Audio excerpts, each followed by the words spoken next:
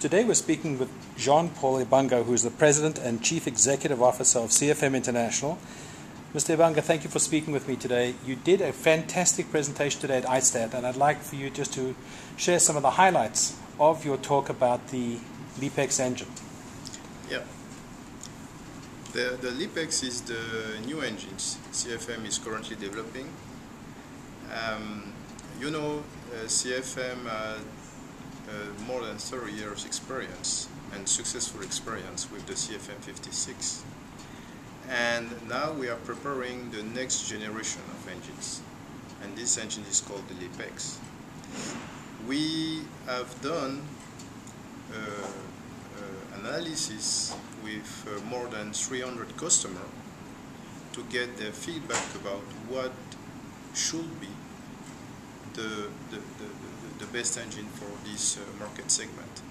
And by the way, we are on the narrow body market segment for more than 30 years, so we have a pretty good experience of what this market is looking for.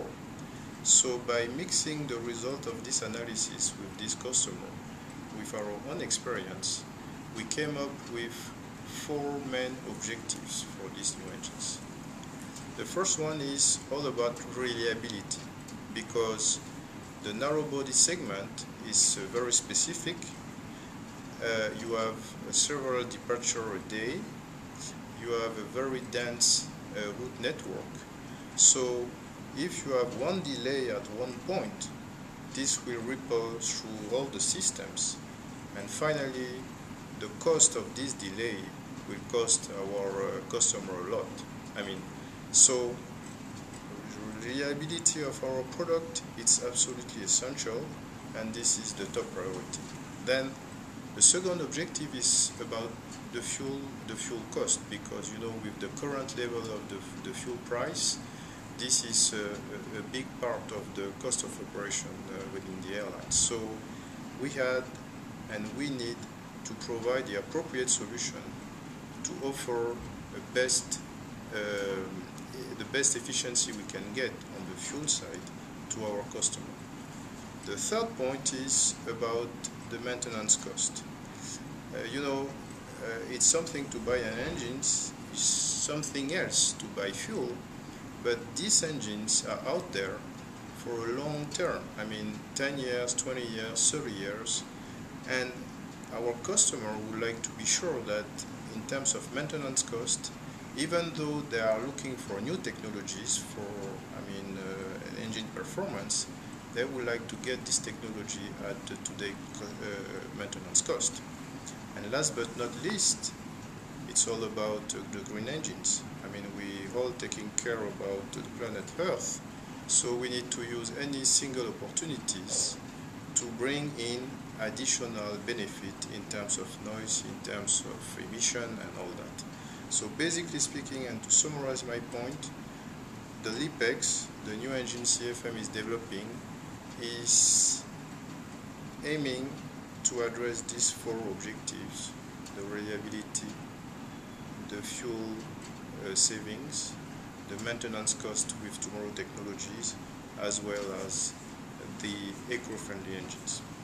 One of the interesting points you made in your speech today was you mentioned, or you showed a slide where the CFM engines have 520 million hours of operation, and you pointed out that that's the equivalent of 60,000 years back to the beginning of human life almost.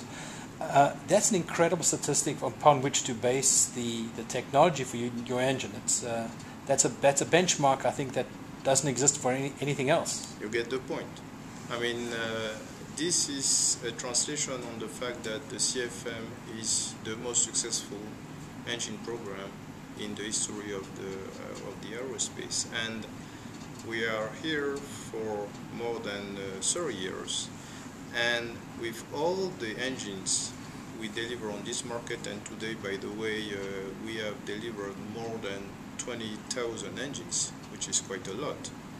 And with all these operators out there, we have more than 500 operators. We are building our experience days in, days out in a very fast way. And as I pointed out this morning, during the time of my presentation, we get 3,000 hours of experience more. So what we are doing on the LeapX is getting this incredible knowledge in terms of experience and bringing this knowledge back to the design of the new engines. On the LeapX, you mentioned something fascinating about variable. In the vanes, there would be some kind of variability. Can you talk a little bit about that? No, I'm not. I didn't talk about the variability of the vane. What I mentioned about the technology we are using on the turbine,